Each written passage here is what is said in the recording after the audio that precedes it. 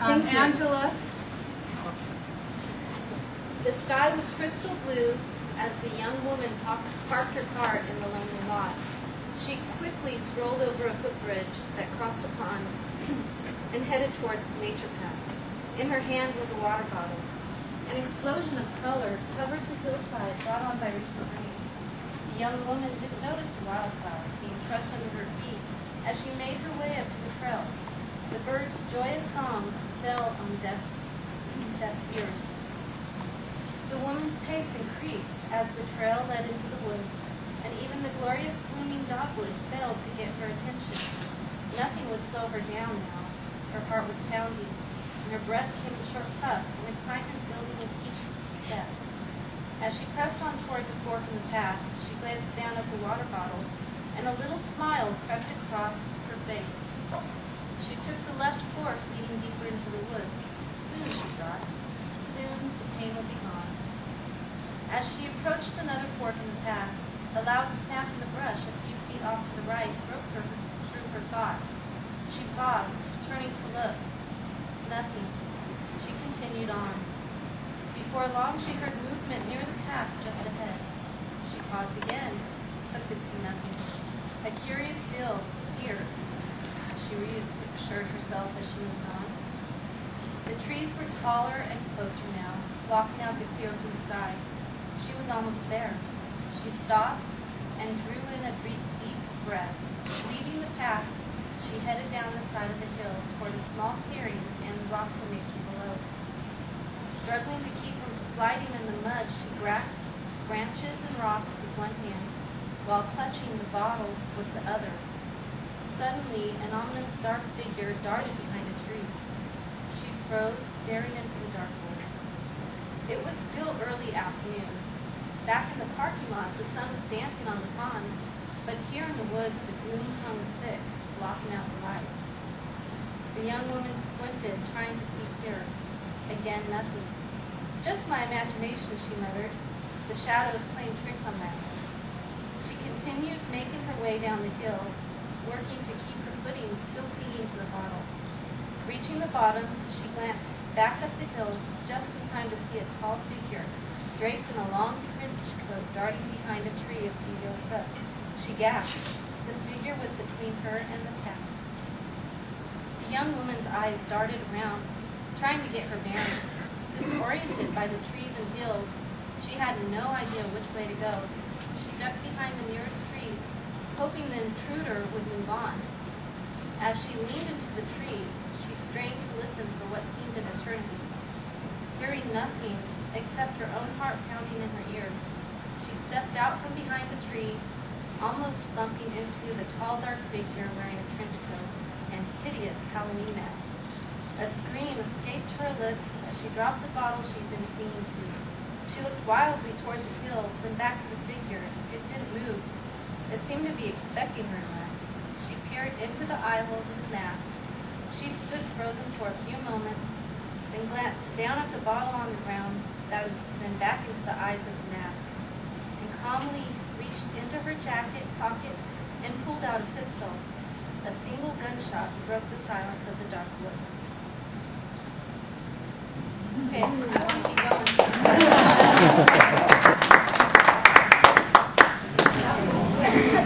Just good. Yeah. Here's the ministry school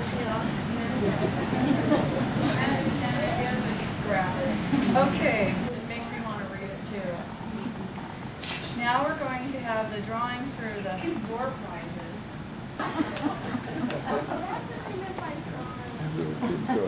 Do you want to? Yeah. I thought I was thinking. Oh no. No wonder. This is, can I tell them your name? Yeah. This is Keenan, Kit's and Tony's grandson, Angela and Lee's son. Okay. He thought I wanted him to draw something. What? I wouldn't have even done that even if she'd asked me. No. Okay. Here's for the first one. Number 17. Okay, who's got number 17? We have a winner. Oh,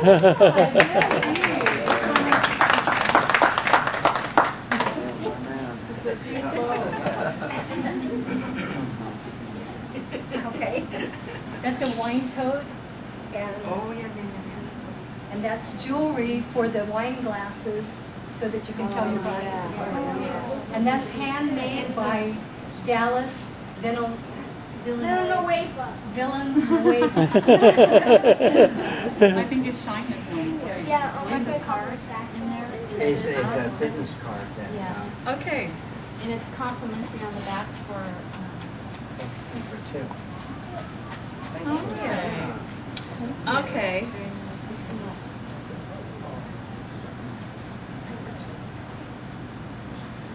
Alright, okay, little sense. Okay. Okay, number 9. Number 9.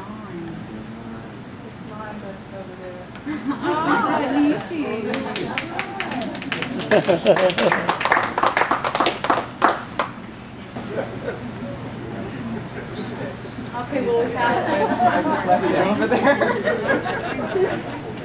Wow. Okay. Is your arm getting too tired?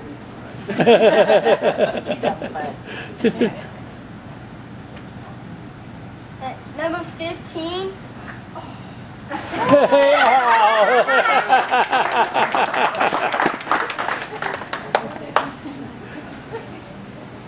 Oh, now we should have some walk music. First?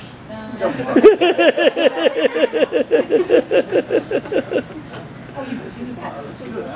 You can keep your bookmarks. There you go. So that's 3, so we got 2 more.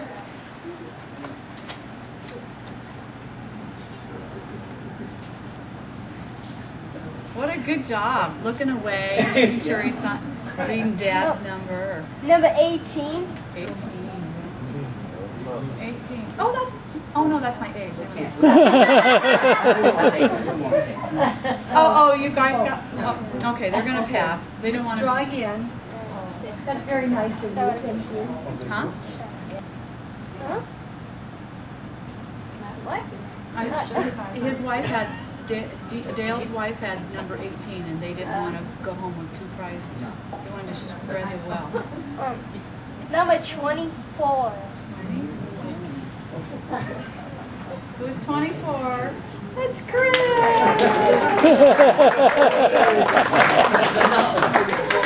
I said it was. I told Jerry. He said it was mine, so. Oh. Okay, and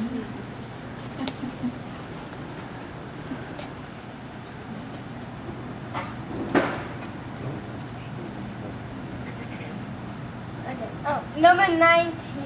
19. Oh, no sparkler. Great job, Keenan. Okay, next time we'll talk about drawing versus drawing. Yeah, that's another good lesson from our ministry school book. Oh, make sure we know what we need.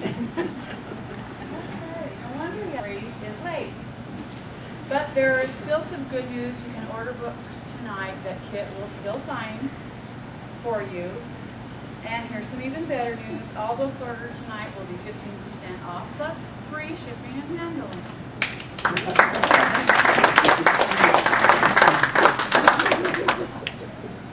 Okay, well, you have the world and you have the Locals organization. We've never been told our delivery was late by the convention now. So we just used the wrong delivery system. And that brings the ceremonies to a conclusion. Except, please do sign the guest book if you haven't already. Party's over.